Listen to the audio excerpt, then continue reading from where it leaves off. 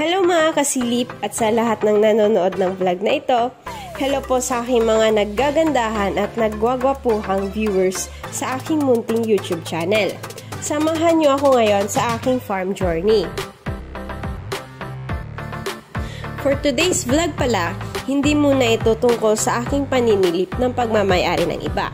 Bagkus papakita ko sa inyo ngayon ang aking planong munting manukan. Alright! Ngayon ay mag-i-install kami ng battery cage na in-order ko. And isi-share ko din sa inyo yung naging expenses ko pagpatayo ng munting bahay kubo na ito. At ang gastos ko dito sa battery cage. Mag-a-assemble muna kami nitong cage. Itong battery cage pala ay para sa mga ready-to-lay chickens kasi plano ko na may supply ako ng itlog araw-araw. Charot! Alright! Unbox na namin itong 2 sets ng battery cage. Per set ay meron itong capacity na 48 heads na ready-to-lay chickens. Kumpleto na din ito sa materials at meron pang mga kasamang accessories like nipple drinker at marami pang iba. Sulit na sulit ito compare sa ibang battery cage na medyo may kamahalan. Kung gusto nyo pala mag-order or malaman kung saan ko ito in-order, comment lang kayo guys. Very affordable, responsive, and trusted seller na talaga sila. Salamat pala sa aking seller at naging smooth transaction and o-order ulit ako next time. Yehey! Excited na kami mabuo itong battery cage. Buti na lang talaga pre-assembled na yung cages and yung water system or pipe niya, meron na din nakakabit na mga nipple drinker. Kaya sobrang napadali na din yung pag-assemble namin ito. Napaka-convenient na talaga sa amin kapag ganito yung dineliver sa inyo na hindi na kayo mahihirapan mag-DIY sa pag-assemble. Bumili na lang pala ako dyan ng mga cable ties para magdugtong-dugtong namin yung cages at para mas madali na rin ito makabit.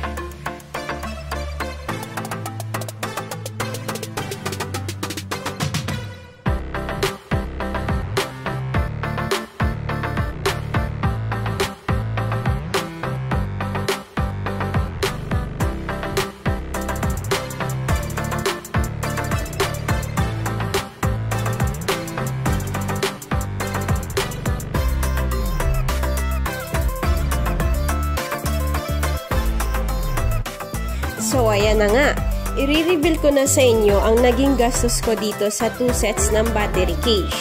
Ito ay may capacity na 96 heads at nabili ko lang ito sa murang presyo. Ang isang set ay may capacity na 48 heads at 2 sets ang in-order ko.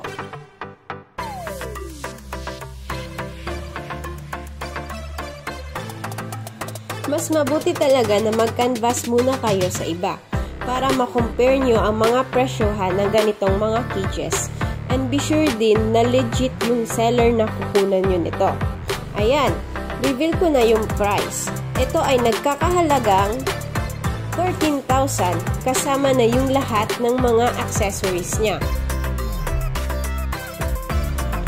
Nag-additional na lang din ako sa delivery fee na 3,000 pesos sa pasabay at plus 250 sa packing ng items, since galing pa yan ng Tarlac. So, bale, ang total na nagastos ko dito sa battery cage na may capacity na 96 heads ay 16,250,000 pesos. Mura lang yan compare sa ibang presyohan ng battery cages. Very durable pa ng mga materials na ginamit dito.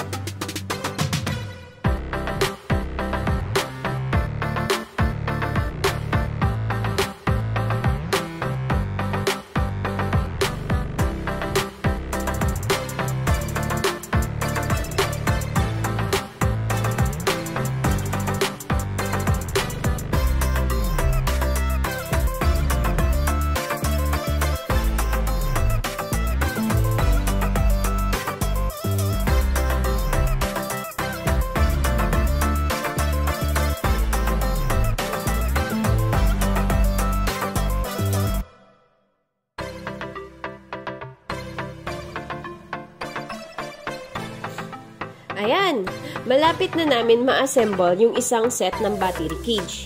Ang ganda pala talaga niya kapag mabuo na. Manok na lang ang kulang.